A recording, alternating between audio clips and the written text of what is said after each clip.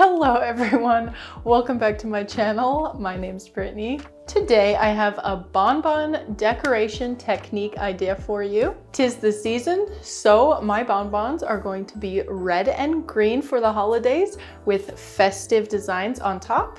But really, this technique can be used anytime depending on the images that you find and what colors you decide to use. So in this video, I'm going to show you how to use rubber stamps and luster dust to put cute little pictures on top of your chocolates. So let's get going. Here are the supplies that you'll need. Some red and green cocoa butter. Today I'm using pre-colored cocoa butter from Chef Rubber in the colors Jade Green and Retro Red. Chocolate of your choice. Today I'll be using Calibit white chocolate. A polycarbonate chocolate mold. I'm going with the classic half sphere, and this particular one is Grayus 3262. An airbrush setup, including your PPE, a compressor, and a spray booth. You can also paint the background on by hand, like I've demonstrated in many of my previous videos. A nice thermometer like this ThermoPro. Some good luster dusts. The better the dust, the better the result. Today I'm using my new favorites from Genere Cakes in the gold, silver, and rose gold colors. If you want 20% off of these, I have a coupon code for you guys that runs until December 15th. So this is a great time to stock up if you want to. Some rubber or silicone stamps. I found these really cute holiday stamps with festive images and this cute simple pine tree rubber stamp. And then this sheet of pretty snowflakes. And then if you buy the silicone stamps, you'll probably also want to get some acrylic stamp blocks like these. And then of course you'll need all the other usual basic bonbon supplies, including heat gun scrapers, paper towels, parchment paper, containers, etc. The first step is always to make sure that you have a clean and polished chocolate mold.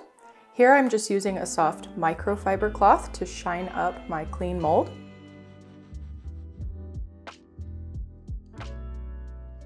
Next, I'm just going to airbrush the green onto my mold in a solid, even layer. If you need help tempering cocoa butter or choosing an airbrush, check out the videos I linked in the description box. For spraying here, I used 80 psi, max airflow, and medium paint flow with my micro fan spray nozzle.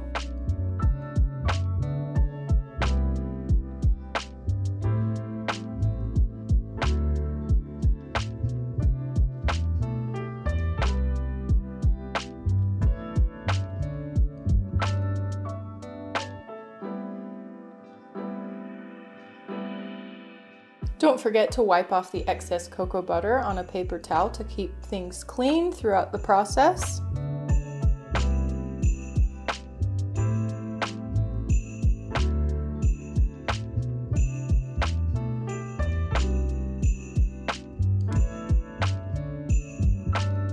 Next up is the red. For this, I used the larger plastic cup just because I was also spraying all of my YouTube chocolate box pieces. And to spray the red, I used the exact same settings as I did for the green. And for both, I did about 2 to 3 solid layers to get a nice deep color for each.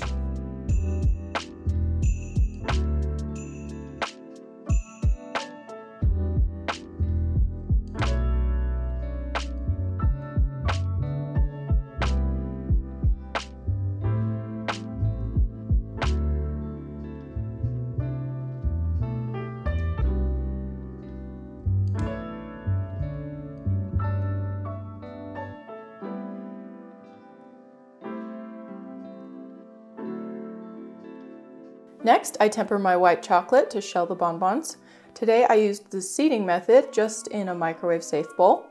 If you want to learn more about the seeding method, check out the video in this card and the description.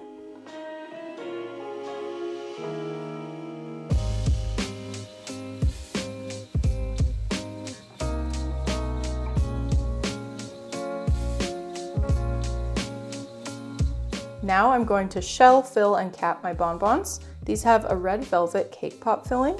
I thought the red color would be super pretty for some holiday bonbons.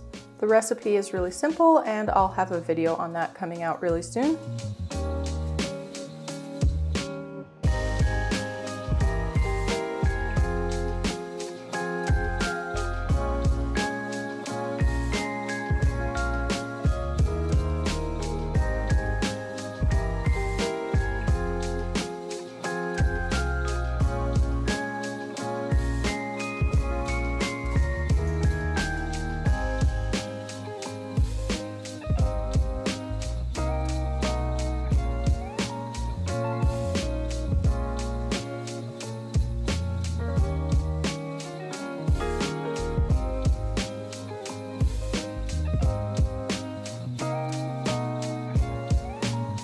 Guys, something funny happened. Well, kind of funny and also scary. My shells were contracting from the mold before I capped them, even though they were just sitting at room temperature. And because this mold is a true half sphere, a couple of them twirled out while I was capping them. So I just pushed them down and was really careful, and even the ones that were spinning around came out really nice, thankfully.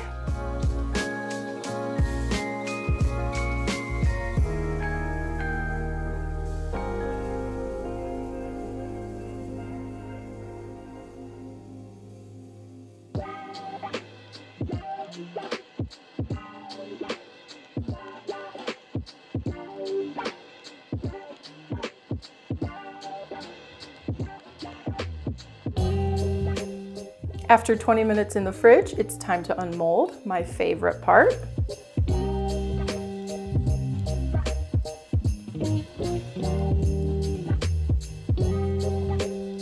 Wow, isn't that just the perfect Christmas red? It's so pretty.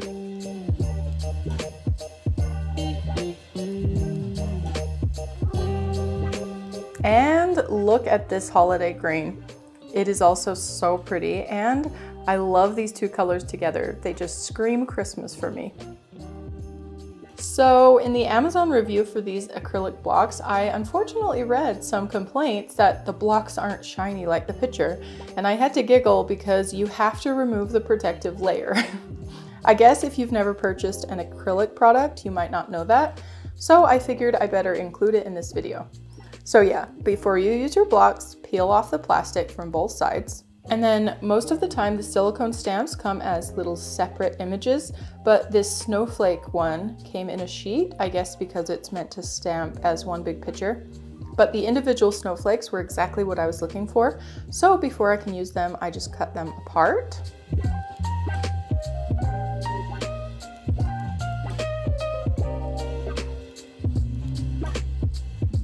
So I want to start with this cute little present, and to use the block, all you do is stick the little stamp onto it.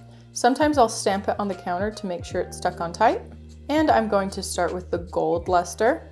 One thing I love about this particular gold dust, besides how well it works, is that it comes in this little shaker container, which turns out is perfect for the stamp technique.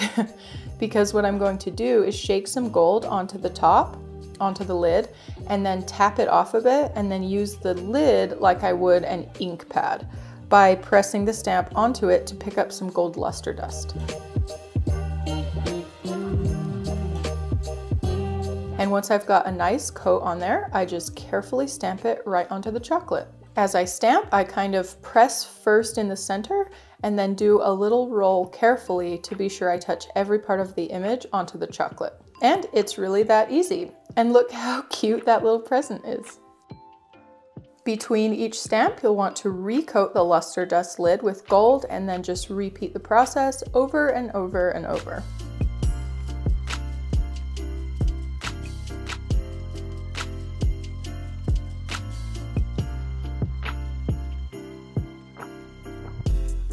And guys, get a load of this cute little Santa.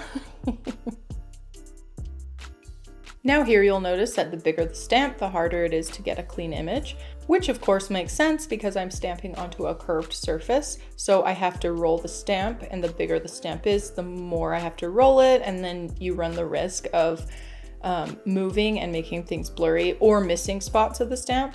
But if I were to use a different mold, like a square one or a bar or something with a larger flat surface area, the larger images wouldn't be a problem.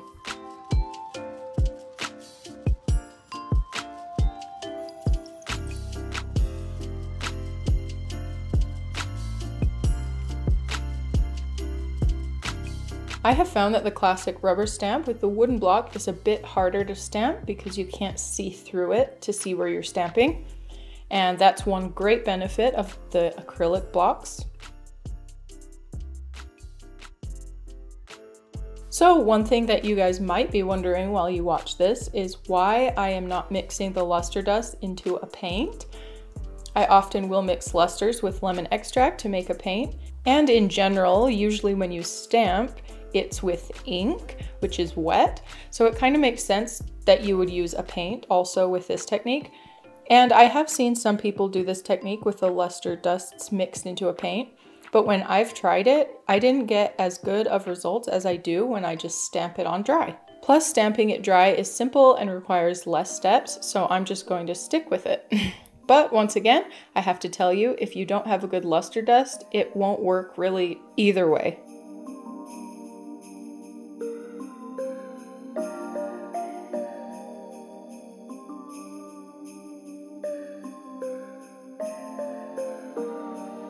And now it's time to test out the silver. You'll notice that the silver doesn't quite pack the same punch as the gold does. It's a lot more subtle and a bit harder to work with.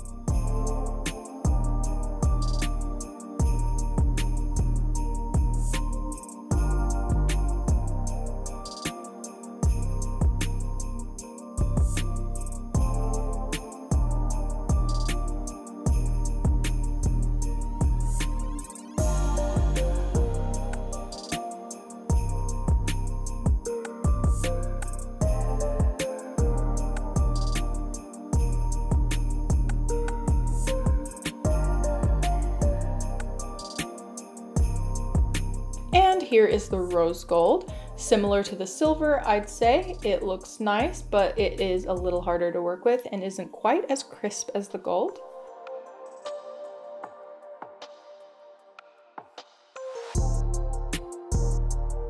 And one final note, in case you didn't think of it, because the images are just loose luster dust stamped on top of the bonbon, be careful handling them because if you rub them, they will smear.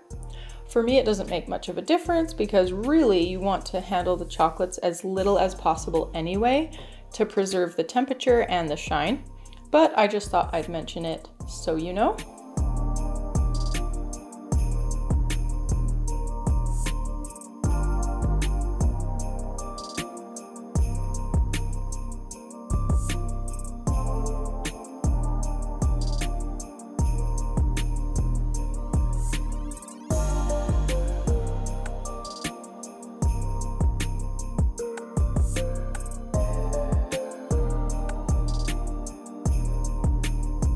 Alright guys, I hope that you enjoyed today's video and that you learned something new. If you did, please let me know by leaving a like and a comment down below. If you haven't subscribed to my channel yet, today's the day. If you'd like to see something else that's festive and sweet, just click on one of these thumbnails. Thanks so much for watching, and I'll see you soon. Bye!